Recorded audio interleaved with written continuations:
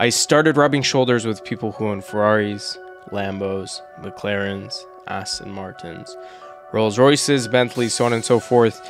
You name it, I got my foot in the door with these kinds of people.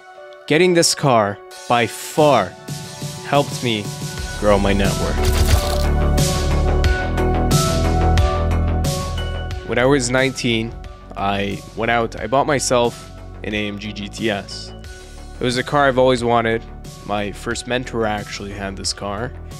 And funny enough, I graduated during COVID. It was the first year of COVID. And we had drive-through graduations. He let me, my mentor, drive this car. It was a 2016 version of it, a little bit older than my car is today.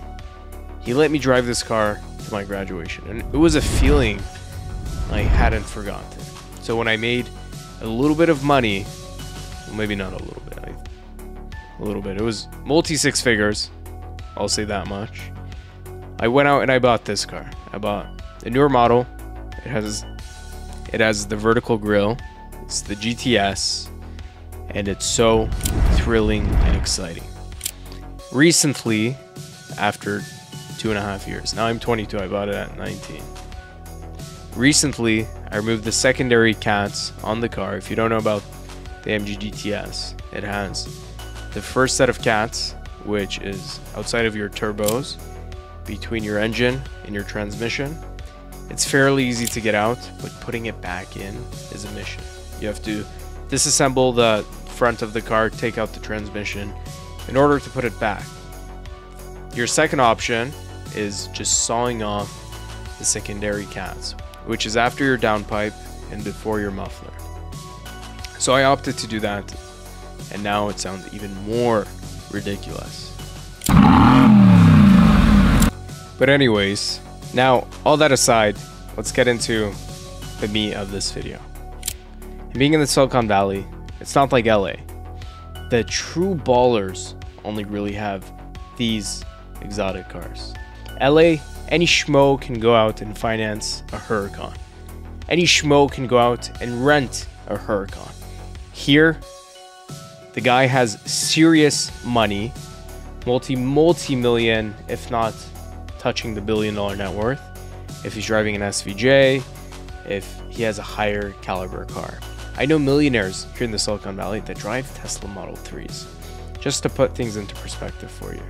I started rubbing shoulders with these guys, and I had more conversations with them about real estate. Eventually, a couple of them became clients of mine. We looked at properties in the hills of Los Altos, and one actually closed, and it's been my biggest commission check to date. I earned $103,000 in one single check because of this network connection I had, due to the fact that I had this car, and because the car was qualifying me, this guy was willing to talk to me and have a more quality conversation. It's a different feeling when you go to the gas station and you see the guy with the 812 Ferrari Superfast filling up his car, and you pull up in your AMG GTS or your McLaren and you start a conversation with him. He's much more willing to talk to you. It's more qualifying. People want to hang out with others that are just like that. They're not going to talk to and completely entertain a guy in a Toyota Corolla, however nice the guy might be.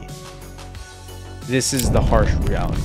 The world is superficial. Some people are superficial, but you need things like this to create some sort of barrier of entry to know who's what and who's not. I don't completely agree with this, but it's the reality.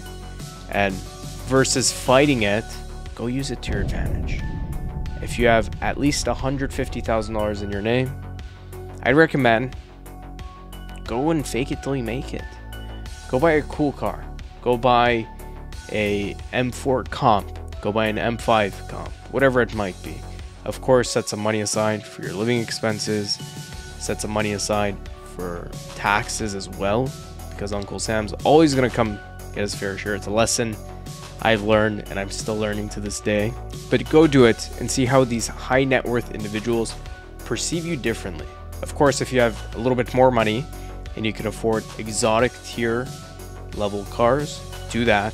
Go to the car shows, go to the cars and coffees, if you get a Ferrari, go talk to the guy with the Pagani. Go talk to the guy at the car show with the Ferrari 812 competition. That's it, guys. So a lot of people think that having a supercar can be a liability. This is true if you don't use it properly.